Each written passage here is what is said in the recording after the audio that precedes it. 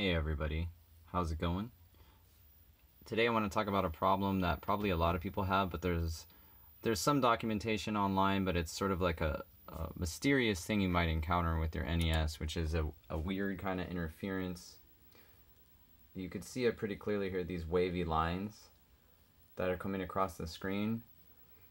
So after reading up online, I found some information about this. For me, this is something that gradually I started noticing. I noticed for a while that if I sort of tapped the power button a little bit after turning the system on, I could make it go away. It's gotten worse over time, so you can see it clearly here.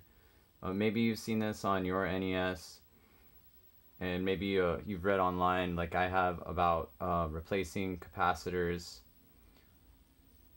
Now, the ones that you need to replace when you have power interference like this are not really easy to get to, and you know, if you're not great at soldering, jumping into that is a little daunting.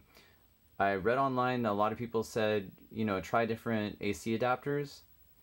You can actually try a Genesis adapter because it's a DC, but it's 9 volts, which is what the NES wants, so you could use that and you might see different results. For me, if I do that, I still get interference, but it just looks slightly different, but I still get interference. So I wanted to share with everyone what I found to be a pretty good fix, at least for now. Probably I need to replace the capacitors on, you know, the NES. Probably all of them should be replaced, you know, at some point. I mean, capacitors go bad, but for now, you know, before I buy a new soldering iron and stuff to do the job right, I thought I would try a brand new AC adapter. So this is a Retrobit product, Retroversal, got it from Bros.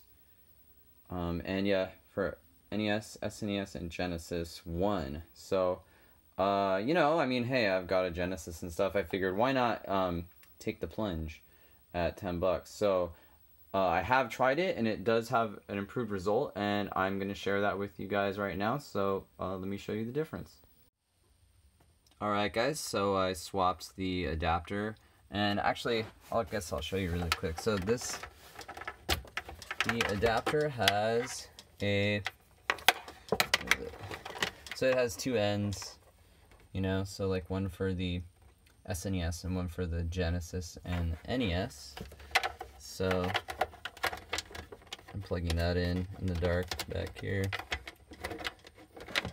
And yeah, so the difference is great. It's playable and everything now. It's not annoying, because as you might imagine, that was really annoying. So here we go, check this out. So there you go. Obviously there's no lines here. We'll get some gameplay going on too.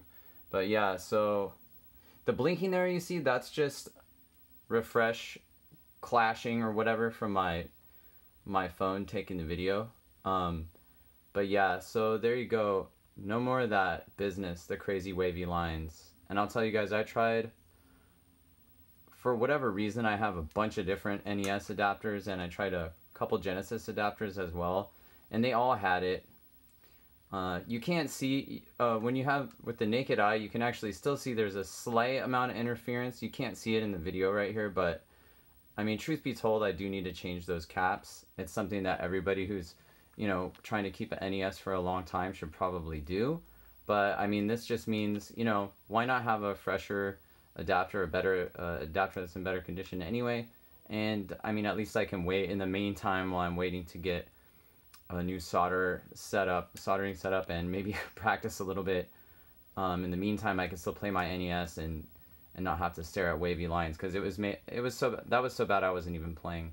So anyways, I hope this video is useful to somebody. Yeah, guys, if you're having this problem, before you order a cap kit, before you go taking your NES apart, try this new adapter and see if you get better results.